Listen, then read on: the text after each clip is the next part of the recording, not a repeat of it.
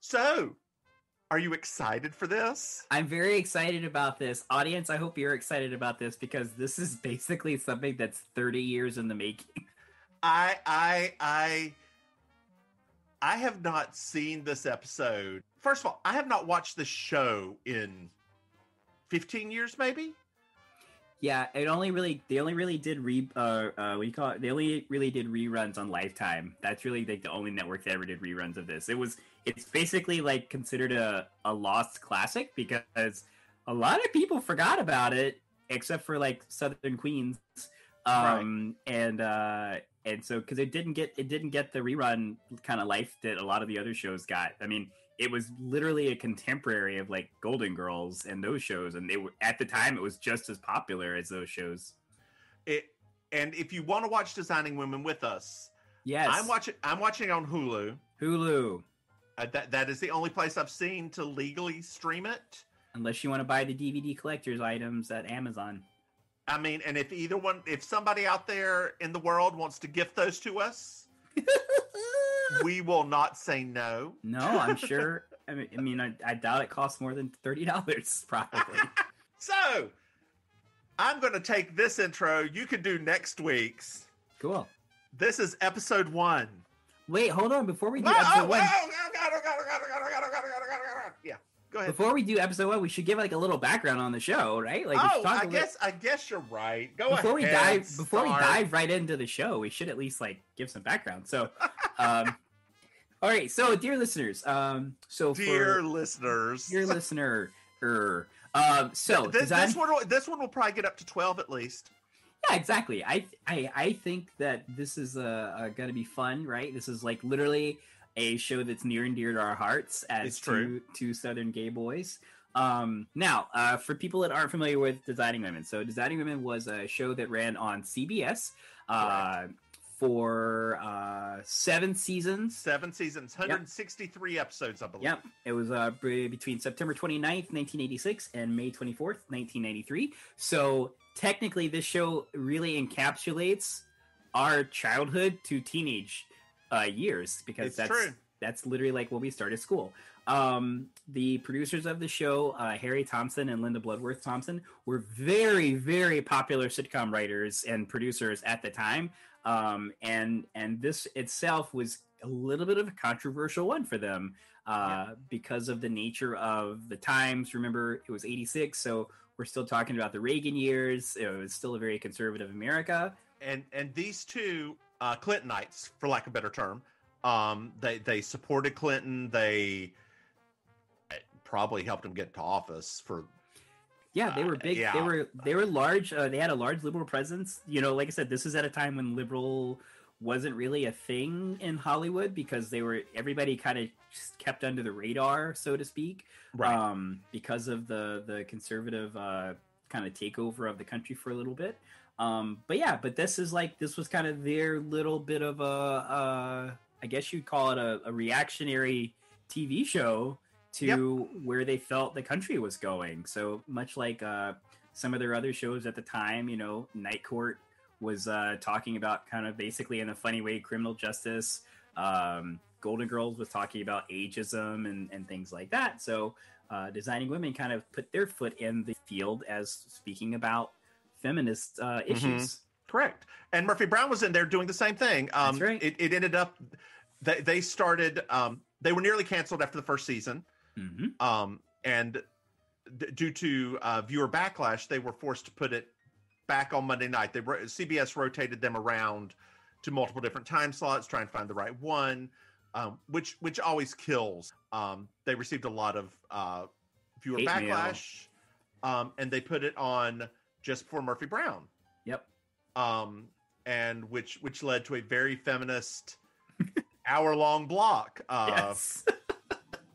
I can't think of a better way to put that, but it was a huge feminist hour-long block. I mean, when you put it into context, there really technically hasn't been a block of comedies since like that, because these two shows were unashamedly feminist and feminine empowering. Right.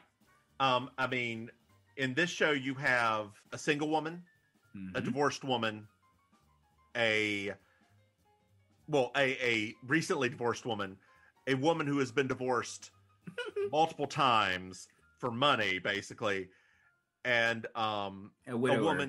a widower, yeah, and it's and Meshach Taylor, um, who is absent for the first episode, which I didn't even realize. Yep. But I do. We may address this a little bit more later on. Why didn't he just play a gay man? Like, we're gonna get. We'll dive into Meshach Taylor. We'll dive into that pool later. yeah. That is a deep pool of a lot of things that we're going to get into. Yeah, so, episode 1, Designing Women. That's literally the episode title. Yes, the pilot.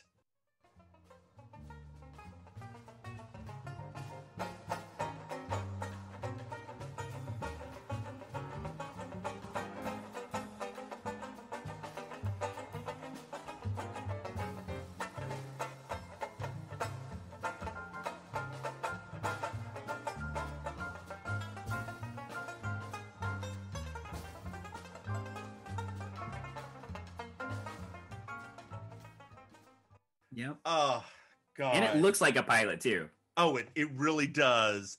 It really does. So the first thing, we go in, right? Like, we go into the house. We see the house. First of all, even before that, when Georgia on My Mind started playing, which everyone out there, I just want to tell a little beef that I have with the Ray Charles family. I was talking to Auntie Maim Noire before this started. So Georgia on My Mind was made the Georgia state song, and should technically be in public domain as it is the state song and is performed basically as their anthem. However, Ray Charles is and it's specifically the arrangement by Ray Charles. However, the Charles family, the children after his death, decided to litigate anybody who uses that song that's not affiliated with the state of Georgia. So we will not be using that song for our theme song. No, we can't.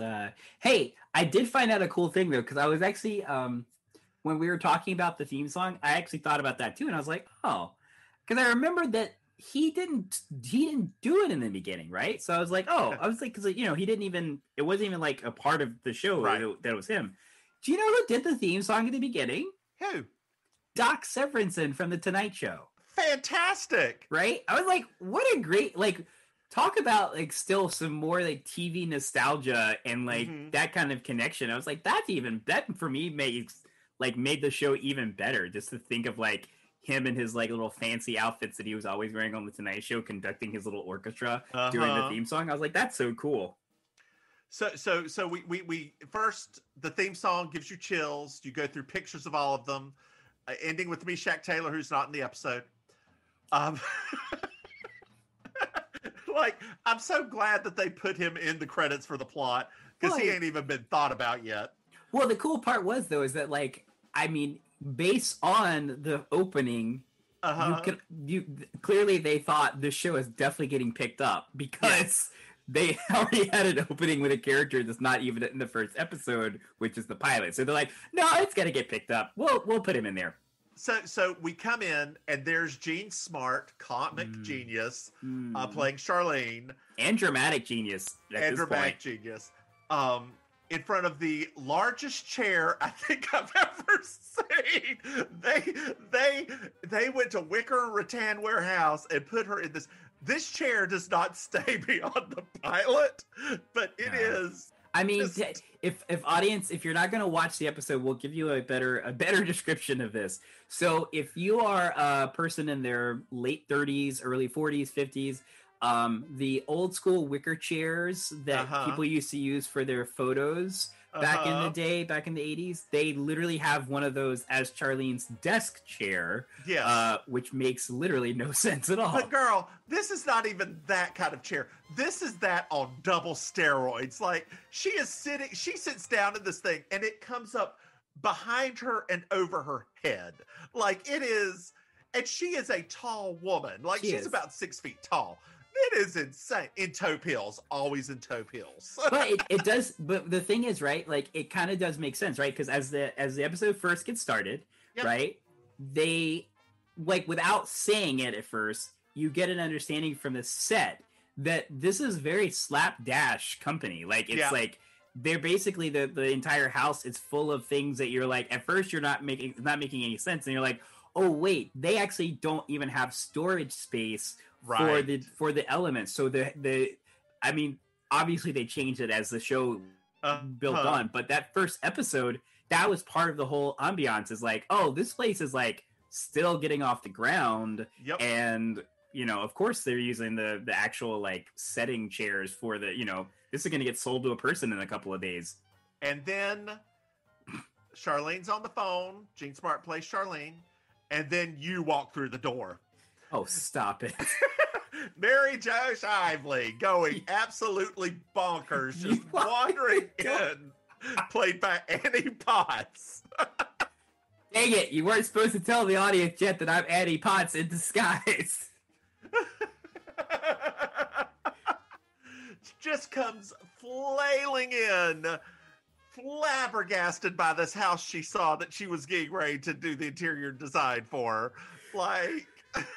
Well, no, remember, it was in the middle of a bidding war, right? So also, like, I think, you know, I actually jotted down my favorite joke about that little scene, right? Because there's always jokes throughout the whole episode. But I love that they said that they're so rich the dog's name is Richard, but they call him Dick. And then she said, they must have liked me because they said I could call him Dick. I was like, what?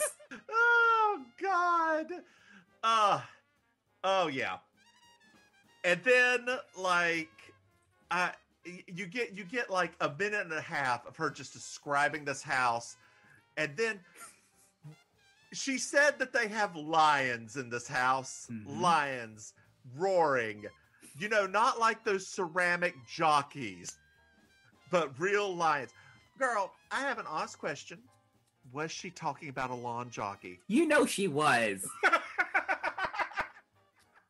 It's society in metropolitan Georgia. Of course she was. But here's funny part, right?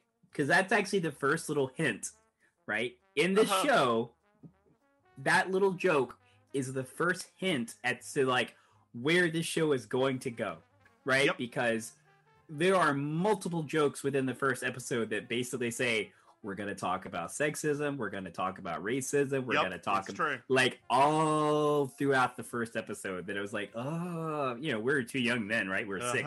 But it was like, watching it now, I was like, oh my gosh, all of the writing was right there. So then I enter. Miss Julia Sugarbaker. Played by Dixie Carter. Woo! Comes in and just slams her head on her desk. Oh man, she's such a I love that woman so very much. So I learned something interesting. Okay. So she throughout, you'll find out throughout this year, or throughout these years, I should do this, is a stalwart of liberal principle, yes. Right? She was a Republican in real life, a Republican who she was a Reagan Republican, but in later, for every liberal rant she had, and I want to watch it, see if it's true. For every liberal rant she had, the producers made sure she was able to sing a song. So it should later on balance out for every liberal rant song. Whoa. So it was like a trade-off. Yeah. Whoa. That is really interesting. Yeah, I don't know if it's true or not, but that is the rumor of the time. Well, I mean, you remember though, like especially in the South, there were a lot of Reagan Republicans. Yep. But that's what we would now call fiscal Republicans. Yep. And it wasn't until the whole crossover where conservative, like social conservatives, started taking over that you did have people like that eventually they did vote for people like Clinton, because they did have like black family relatives or gay family relatives and all, and they didn't like that those groups were being attacked, so that makes a lot of sense. I actually think that, if I'm not mistaken, I want to say that my dad voted for Reagan the second time around because of like his whole, not liking taxes, and that was still a thing that was valid back then. Well, Julia comes in and she introduces us to the main issue throughout like all 7 years that the poor sugar bakers will always have: money. The show, they are always on the cusp of closing. They're always on the cusp of losing money. And it was really crazy because now something did happen in this episode that I had to look it up because I didn't realize this, right? But Julia said something in the first episode to Charlene, and I was like, wait a minute. And remember, she said, of all the time you've known me, right? She makes this comment when she's talking about the money investment. Yeah. And I was like, all the time she's known her. And I was like, I don't get that line. And so I went back and researched it. Come to find out, Charlene was the secretary of Julia's dead husband. Oh, wow. Okay.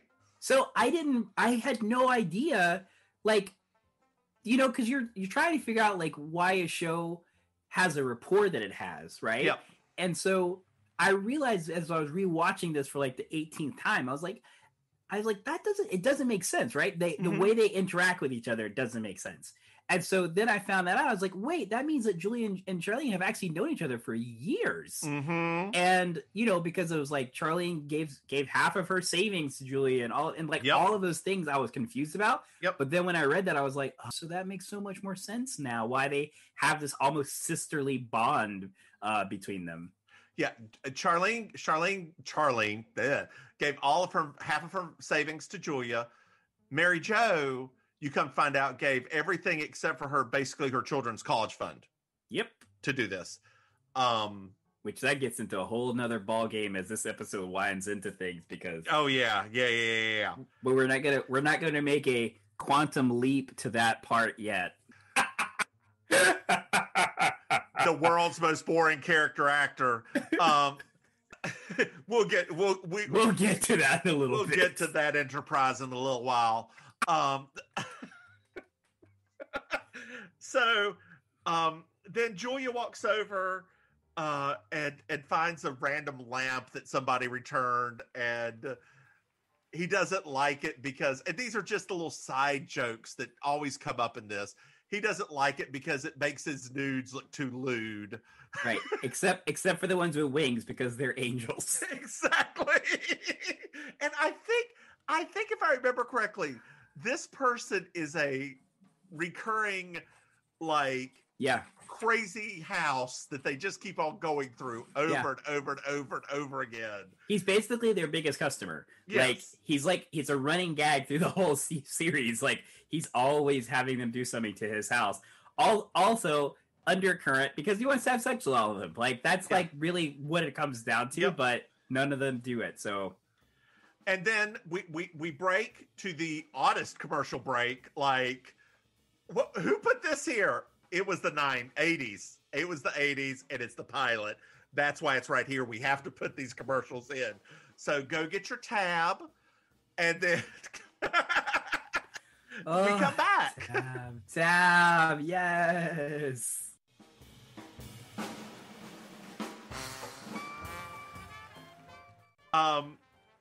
So we find out Charlene may have a boyfriend and blah, blah, blah. Who cares? Because Delta Burke walks in. Everything stops when Delta Burke walks in. So, dear listeners, we're going to pause here for a moment to just explain to you that for myself and the divine Miss Mims here, in 1986, we thought Delta Burke was one of the greatest things that ever happened to television. Literally, we were obsessed with Delta Burke, almost as much as her contemporary Anne Gillian, who was also very big at that time. Can we do a podcast about Up All Night, by the way? Just can we please? I'd forgotten about that. Can we single-handedly bring back up all night, and then also do a podcast about It's a Living. There were so many amazing all-female cast shows in the early 80s. We could do a podcast of It's a Living. There's only 14 episodes. I want to so bad. That'll be a side project. We'll do that for like a holiday episode. The failed sitcom podcast. Let's do it. Oh my goodness. Let's just Anyway, sorry. Delta Burke. Focus. Sorry, focus on those sunglasses. So, can I tell you, her outfit, I kind of want to like recreate it now for drag, because the whole thing was just a magnificent it was like Dynasty run through Dixieland. Like, she was perfect. Let's Delta Burke plays Suzanne Sugarbaker, Julia's younger sister, who a very flirtatious woman, we'll call it. She has a bunch of ex-husbands. What was the joke? Charlene, I think you've misplaced all of my alimony checks. And Charlene says, no, no, Suzanne, they're right here in alphabetical order. Yeah. And like Delta Burke herself, you'll come later on to find out she's playing a former Miss Georgia. Mm-hmm. Delta Burke herself was actually a Miss Florida. Like, she's beautiful in that 80s way. She's got this bright black hair. Yeah. I can't think of a way to say it more than bright black. That's the best way to describe it. Somehow it's both of those things. Yeah. Beautiful blue eyes. Like, she is gorgeous and hilarious. She's still hilarious. No, she is. She was kind of like a Woolworth version of Elizabeth Taylor. That is the best way to put it. So now that we've been introduced to the four main characters, I have a bit of trivia for you. For me? Yeah, I've got a question. Okay. One of the four main characters that we have met is not from the South. Which one is it? Annie Potts. Wrong. What? She's from Tennessee. It is Jean Smart, who is from Washington State. No. She came up through the theater scene in Washington. That is amazing. That makes so much sense now why she's had the longest, most successful career out of all of them. Yeah, she can drop a Southern accent. Yeah, that makes so much sense. But it's so funny because, like, well, you know what though? I should have not so quickly guessed, because of course Annie Potts, for anybody that's been under a rock for the last 30 plus years, Annie Potts played the amazing secretary in Ghostbusters, Janine, who her accent was so amazing that I was like, surely this has to be like, that was the real accent and the Designing Women must be the fake accent. But now I'm like, oh, my whole worldview has been shifted. Wow. Oh, goodness. So Delta Burke tells them that she's got a new client for them that'll make them all this money, be an interracial couple. Oh no, racism, you're getting ready to hit. Ooh. She says she got it by mentioning her family's help in the civil rights struggle. That's right. And I'll let you deliver the line. Suzanne says that about her family, and Julia says, "What help?" And Suzanne said, "Oh, you remember when they were having that big meeting at the town, and Mother stood up and said, 'If the races must mingle, let it begin with me and Harry Belafonte.'" Bravo, Mrs. Sugarbaker, bravo. Racism solved. Racism solved. So then we find out that, and this is actually moving on the plot. We've now got all the backstory for all the people. So now finally at like minute 12, we're at the plot of this episode. Yep, which centers on Suzanne's vagina. Correct. Her gynecologist is retiring for personal reasons. And Julia has one of my favorite one-liners in the show. Let him go. He's paid his dues. So Suzanne's like asking around, does anybody know a gynecologist? Conveniently, Mary Jo's ex-husband is a gynecologist. J.D. Shackelford. Is that his name? Yeah. Oh God. I dislike the leap we're gonna take it a little bit so much that I just ignored him. Wow. And I looked it up, and he is actually plays her ex-husband throughout all of it. Like, wait, is it J.D. Shackelford? I think I got the name wrong. His is Ted Shively. Ted Shively. That's right. I didn't notate it either. It's like I forgot completely that Scott Bakula was on this show. Ruining it, but yeah, Scott Bakula is on the show. Oh God. So we immediately cut to black and then come back, and we find out that Suzanne's dating Ted now. I wanted to ask you this question, right? Because this is the thing that was really weird to me. Because on the episode, it looks like it's all transpired over one day. Because Suzanne's outfit hasn't changed.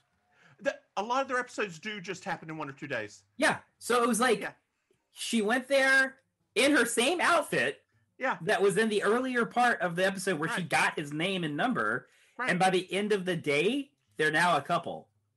Well, she's rich, so she can do whatever she wants. That's like true. There's sort of a dichotomy going on in this. Suzanne has all of this money, and from her ex-husbands, right? And she keeps Sugar Bakers afloat. Like it's implied that that's why she's there, because she just hands May over to them. Yeah, like I didn't realize this either, that she was considered like the silent partner, right? Like because there's always they always have these jokes. It's like 50-50 about why Suzanne doesn't do anything, but also like, why is she here? Because she's the silent partner. And if you're going to be here, you should help out. And she's like, well, that's not why I'm here. I'm just going to hang out. Hi, Divine Miss Mims here. If you're enjoying this nonsense, you can follow us at Mims and Maim on Twitter, Facebook, or Instagram. Also, to our Patreon supporters, thank you. We couldn't do this without you. So she starts dating Ted, and Julia comes back with my favorite line in the episode. I've written it down. Is this the arch joke? No. Oh. Forgive my stupidity, but just how does one make that jump from stirrups in a doctor's office to a booth at TGI Fridays? Yes. Yeah. Oh, God. I thought because I notated my favorite joke, which I thought was going to be yours, which was, if sex were fast food, there'd be an arch over your bed. So I was like, TGI Fridays. So then you, Mary Jo Chively, start pretending that everything's okay, and just keep pretending everything's okay. You're asked 100 times, no, it's okay. No, it's okay. No, it's okay. No, it's okay. Well, why did Ted leave you? Oh, he was cheating on me, but it's okay. You know, I have to say, at the ripe old age of 40 going on 41 years old, I felt seen. I felt so seen, and I was not okay. I wasn't prepared. I was like, oh, this is too close to home at this point. I am literally living this life. Well, and then, Mary Jo discussion about her body parts and sex, Suzanne reads it like she's talking about sex. Yeah. I read it in watching it like she's talking about her naughty bits. She is. No, she definitely, this is actually a very well written, interpersonal thing that this woman is really going through about that, right? She does it in her dismissive, dry humor, but she talks about the nurses. She says that all of the nurses that Ted kept hiring had, I don't know, these life-threatening breasts. She really talks about herself. And if you think about it, right, at this point in time, this is kind of like that mid 80s where women were like revisiting taking control of everything, right? And their bodies, and Cosmos started becoming a thing again, and women were starting to, and so it was for women that were on the more like demure or not necessarily adventurous. What did she say? She made a vibrator about she just vibrator. thinks of like an electrical hazard, right? So it was like, it was really interesting because the show was basically setting up this another dichotomy that is going to be like this like sexually liberated woman and this other woman who is like on the other part of that spectrum. When she's talking about her poussoir, you need to go back and look at Julia and Charlene's faces, because they both look completely aghast. Right. Completely aghast. But after all this, Mary Jo says, it's fine, it's fine, it's fine. So Suzanne leaves to go to dinner with Ted, and Mary Jo calls her a bitch. That's the second bitch of the episode, too, which in 1986, as a third, I missed one. Because Suzanne says the word bitchy, Julia says bitchy, then she just calls her a bitch. I miss Julia saying bitchy, probably because it didn't seem out of place. But you know, another thing that was really prominent in this episode is the fact that Mary Jo is not taking alimony from this guy. Right. We haven't gotten to that yet, because you know what? We have to go to Tokyo Gardens and eat sushi in Atlanta in the 80s. Which technically a Tokyo restaurant in the 80s would have been very exotic. Oh yeah, it would have been. Especially Atlanta. Yeah. Like, yeah. That would have been considered very fancy. And it is showing that these women are modern, especially since they're all eating alone, like just a group of women at a like Tokyo Gardens. Then Mary Jo then says she's not taking alimony, even though she put him through med school, right? Med school, exactly. And then we're approaching our very first Julia Sugar Baker official rant. Right. Creepy Mr. Roper comes over. No, don't do it. You have to do it justice. That is Ray Don Simpson. Ray Don.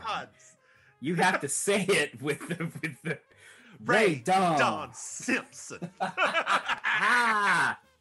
And Julia goes off on him like the rant was too long to write down. Honestly, the rant was so long.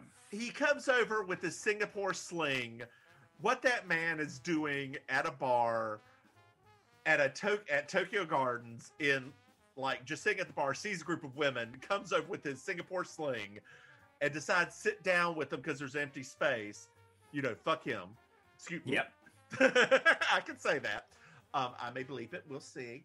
But yeah. And so Julia's like, I'm here with my female friends. I don't need a man to be here. Please leave. What is it? She says it multiple times. I'm not frozen. Are you frozen? You were, but now you're back. You're back. What were you saying? What were you saying? I think my favorite part about the rant is like every time she says, and I want to thank you, Ray Don. But here's something for audiences that are still getting used to this ecosystem, right? That may have not watched Designing Women.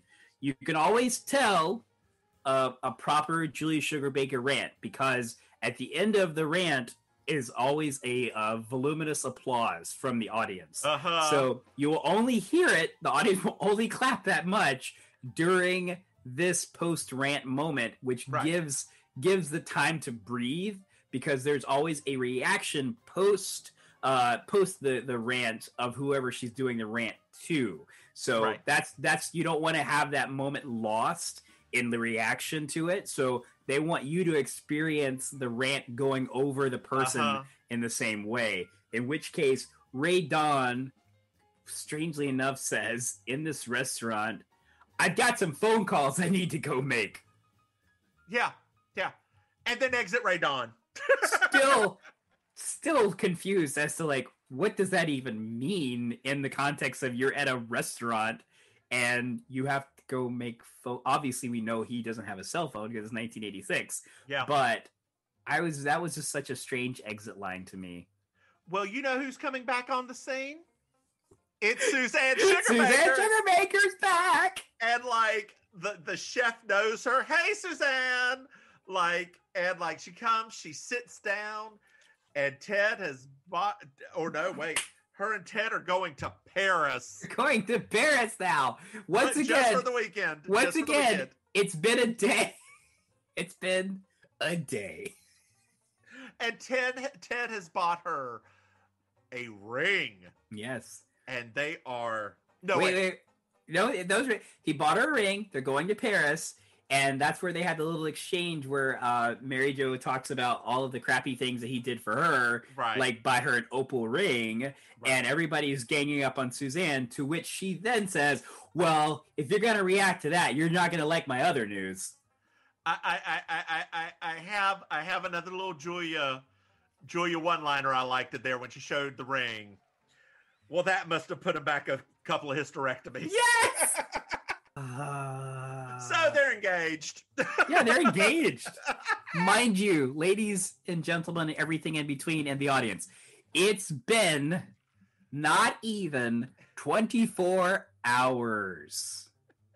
Based on the mathematics of the show. Now, this dinner itself could have been maybe a few days later, but they don't really state that in any way. They don't state that any actual time has passed between the first two acts happening in this. So we have no idea.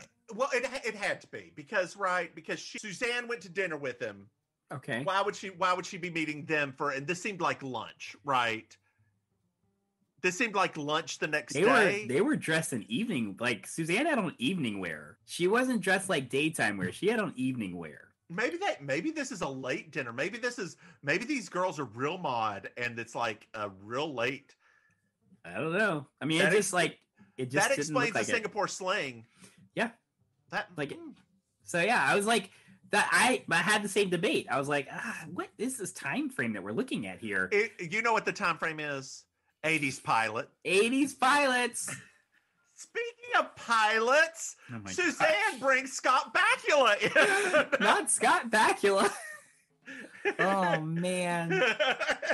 Ladies and gentlemen of the audience and everything in between, Scott Bakula for 80s kids. Oh, God.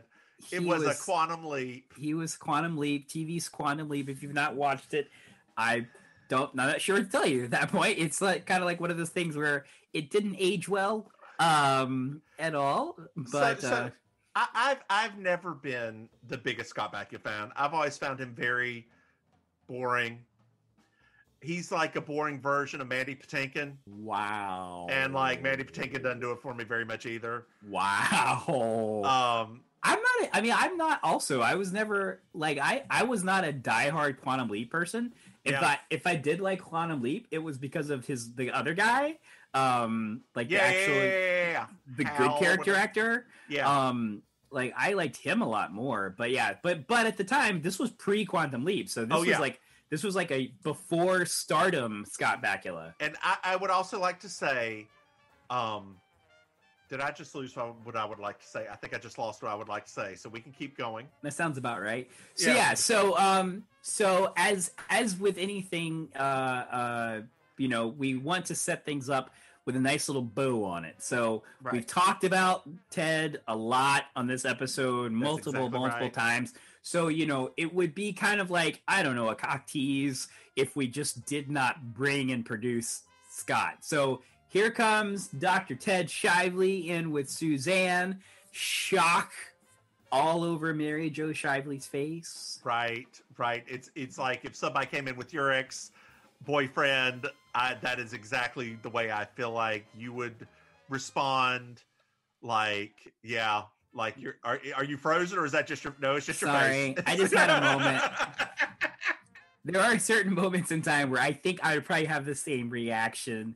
Anxiety shooting through my body. Yeah. And but Suzanne being Suzanne and not realizing that some people actually have emotions. So I remember what I was going to say. Two things. I've got one previous and one now. I do like the fact that they chose a worse actor than the four women to play the ex-husband. Now, going back to what Suzanne's doing right here, I actually think Suzanne is trying to help. And I think she's kind of successful. Because what Suzanne does is bring him in, take everybody else out, for them to sit there and have a coming to Jesus that Mary Jo was always too scared to have. I agree with that statement in part. Because this is the other thing that we learn about this show, is that nothing Suzanne Sugarbaker does is ever purely for the other person. It's true. Right? And so when you're having that thought process of, oh wait, no, it is. No, it's not. And they actually confirm it by the end of the episode. So right. So JD and Mary Jo, Ted. Who is JD? JD's eventually going to be with Charlene. That's right. That's why I keep getting mixed up. That's So Dr. Ted and Mary Jo, they hash it out, right? It's like a couples therapy. They flash forward, so it looks like it's been many hours that they've been sitting there. And it's dark outside. Right, which is even stranger because you're like, what were they doing in the other room this entire time? I don't know. Looking for Meshach Taylor, because that's his job. Yeah, that's true. So they're hashing it out where they're doing all of these like little like jokes, but they're not really jokes because they're kind of painful. Right. And in which Mary Jo, she just ends her thing and she's exhausted and he's exhausted. And she just basically says, I don't want your money. I don't want this. I don't want that. I just want a sign that it was all worth it, that it all meant something. And he says, well, what is that? I just want to thank you. Right. And he can't do it. He can't do it, which was it made me hate Scott Bakula so much. I was like, oh. And then Mary Jo calls him a jackass. Yeah. That is 4 cussings in a show. In 1986. That is a lot. That is a lot. And I like the line because he does eventually say thank you. And it is actually really nice. But I the line that I related to most in this episode came from Mary Jo, obviously, where she says, it's amazing how mad you can get letting it build up for 10 to 12 years. Well, and after he says thank you, immediately Suzanne's like, we've been stuck in this back room for way too long. Yeah, it was instant. It was literally instant. It was like, it wasn't like they kind of drifted in. It was like, literally, they've been listening at the door the entire time, and as soon as he did what she wanted, they were like, great, you're done. It's like the director was like, we only have 5 more minutes on this set. Let's get this wrapped up, people. Let's get this wrapped up. CBS is booking us by the hours. Because CBS actually, like, they were the producing partners. I didn't know that about the show. That's probably, like, part of the reason why it's been difficult for it to get rebroadcast, because CBS has actually been pretty stingy with their shows that they license back out for reruns. But I will say the other great line that they had on here was when Mary Jo called, she does her little cheers to everybody. Yeah. And she says about Julia, she's the best of the big-shouldered broads. And I was like, oh. It's true. And it ends with the cheers with just those 3. I miss shoulder. Well, girl, you can wear them. I actually think I'm going to start doing that. Like, just doing exaggerated shoulder pads in my dresses. Are you wanting to do, like, pointy ones or just, like... No, everybody's doing those pointy things now. Like, I want to do it just like some old school 80s, like, power shoulders. So I would not actually put in a pad. I would just shape up a little because you have broad shoulders. Yeah. And just, like, do a shape because you've already got the padding. You just need the shape of it, if that makes sense. Yeah, no, I'm actually into that. So I think that would be a new thing. If you do the pads, it'll actually look like muscle as opposed to... It looks like you're on the roids. I really want... So, Designing Women has made me really want to transition and, like, have 2 different drag personas, right? So, obviously, my first one is based on the 1950s. I would love to start making some 80s wear, like, Dynasty and Designing Women era things. So, I had a coat that was stolen from me. Ew. it would basically looked like the coat that Suzanne was wearing in the episode. Okay. But it was in Whorehound. Ooh. And I got that thing for Ross Cross Dress for Less, $10. It was so warm. One night after doing a little bit of drag, I was too drunk to drive home. I got in the back of my car, cuddled up in that, and fell asleep for a few hours. It was 35 degrees outside. I didn't feel it. It was fantastic. I missed that coat. So that is episode 1 of Baking Sugar, a Designing Women podcast. A Designing Women podcast. I would like to give a special thank you to the designer of our logo. He is a great artiste. You didn't write it down? Girl, I got Instagram. MrMahaffey. You can find his link in our podcast. He does a lot of stencil work, graffiti stencil work. I don't want you to think it's like he bought some acrylics and it's doing it on like some ceramics. No. It's I love his Princess Leia's. I love his he's got Julia Sugarbaker. He's got several other items. Please go check him out. I'll probably, edit this out and make something a little more formal in a little bit. But, right now it's a wandering Miss Mims. I have to write my shit down in order to actually read it. But I'll do a very special thank you after this. Yeah, so go support him. We love all of these up and coming folks.